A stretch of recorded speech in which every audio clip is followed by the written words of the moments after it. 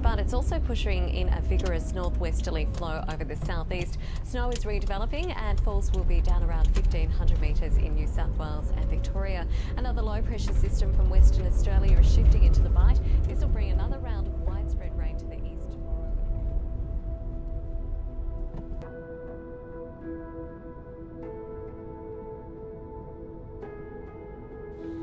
I'm just in constant awe of her. Her captivating beauty just locks you in, you know?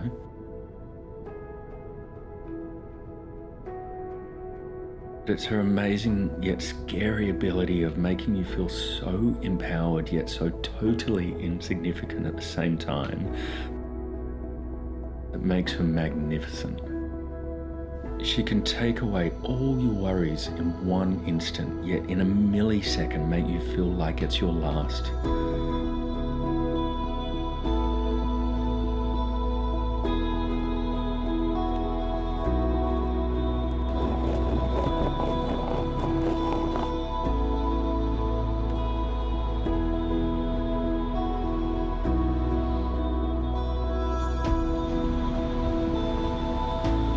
She is strong yet vulnerable.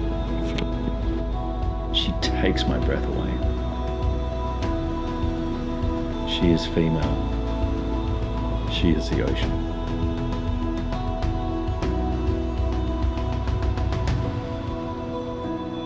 I think it's actually the pure act of weightlessness, just floating, that allows you to escape the world just for a moment or two.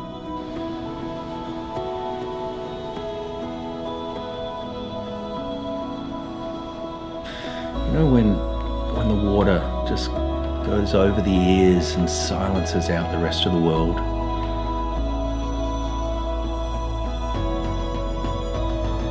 Allowing you to acknowledge your thoughts, yet letting them just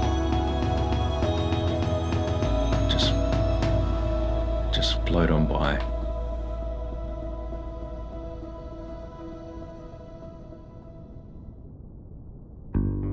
My name's Tim Elwin. I am a photographer in Sydney on the northern beaches. You can find me pretty much every morning out at sea, in the water with my camera, shooting the sunrise and shooting the surfers as they come past, wishing I had my surfboard as I'm watching them on these beautiful waves. Or I've got my surfboard and I'm watching this sunrise and wishing I had my camera. The rising sun pushing its stunning colours through the morning salty air and reflecting off the expansive ocean just makes you feel like you're being filled with liquid gold, pouring into every corner of your body, mind and soul. It's just amazing.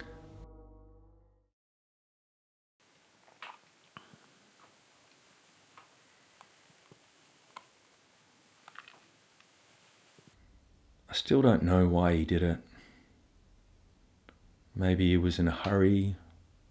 Maybe he just didn't look. I don't know. He never told me. Either way, his decision that day, it changed the way my family would live forever. The way my children would grow up.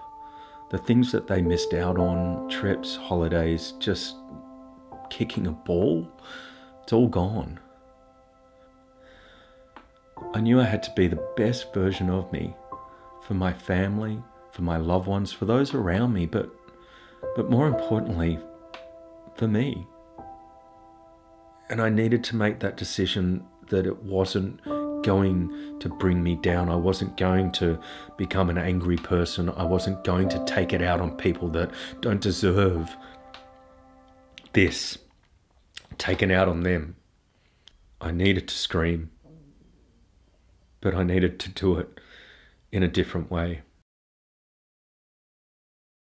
It was one of those light bulb moments. It really was. I was out there floating and I just needed to represent the juxtaposition between the intense pain that I get to the amazing calm that counteracts and just brings me back down.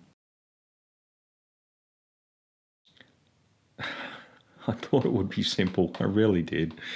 You know, throw someone on a surfboard, push them out to sea at dawn, give them a couple of flares, get in to light them. Jesus, it's taken months of planning. I needed approvals from council, the police, the Navy, Marine Rescue, notifying ambulance, fire station. It went on and on. But then I needed things like 2 people to light the flares, because how was Emma going to light one and then put that down and then light the other? So it ended up being a pretty big crew. And then the weather. I needed no wind. A bit of cloud was okay, but not too much. So I'd had all the ducks lined up, and then it was a waiting game. It was literally waiting for the right situation, the right calm at dawn to get everyone out there. And it came. And so I jumped on the phone, got everyone engaged, and we were there. We had a small window of opportunity. It only lasts 10, 15 minutes each morning, that these beautiful colours, the calm comes through, because as that sun comes up, everything starts to flow. The waves get bigger, the wind starts to pick up. And then it was lining up that perfect spot to actually do the shoot, because I needed it with just sun and water. I didn't want headland. I didn't want things like that. So I had to map out the direction of the sun as it was rising over the horizon, and that moves every day. So we had to make sure that what it was 3 months ago when I had this idea was different to the day that we were shooting. So constant tracking on that. We got to the morning. We had a date. I locked everyone in. We got down there 5 a.m, but we hit a snag. The swell was much bigger than expected. It was hitting Manly Beach at about 5 to 7 foot, and it was just too big to send the boards and the crew and the safety team out through that swell. So we had to split the team up when we decided we were still going to shoot, and move them down south, so protected from the headland. But Toby and I had to hit straight through that swell because it was going to take us too long to swim down into position.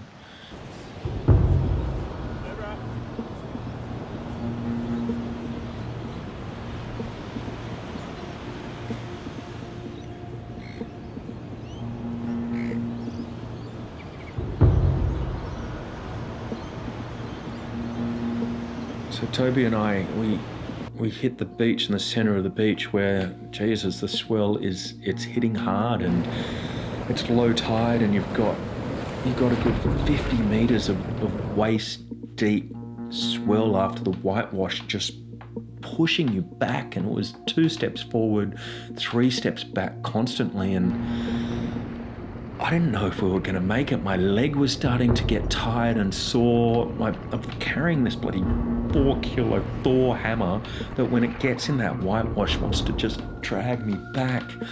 It was a struggle. It was just relentless, just pounding constantly, and I didn't know if we were going to make it. I thought I was going to have to give up, and I hit this moment of fuck you. Ultimately, this was yet another moment in my life. This was why I was doing this. This is why this image was so important. This is the flare. You either knock down or you get back up again. So I looked at Toby, and he saw I was struggling a bit. You want a hand, bro? I got something.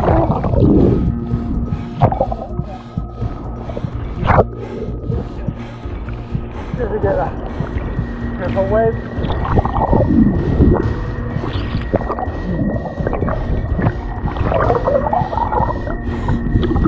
Broke through the wave and came out the other side to just calm. And there was the team.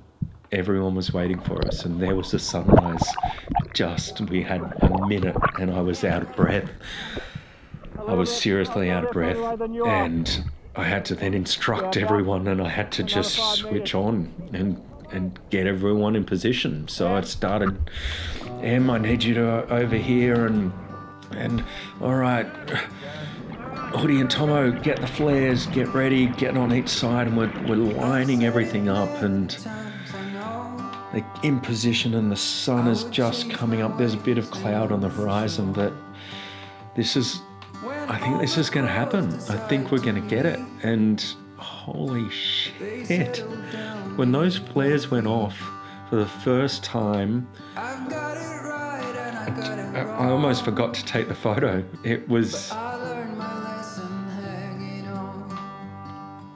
got it. I got it. I've got Hoodie and Tomo side by side and with flares ready to just burst. Wow. You know, I was confident that if the weather held out that we were going to get a good shot. I was, but this was just amazing, so amazing. Like, these flares just burst out. There was sparks, there was smoke, there was flames, like flames. There were flames. And these intense, like, Em was glowing red. It was still dark. She was glowing red. And these lines of just flare reflections, two of them like railway tracks coming straight for me.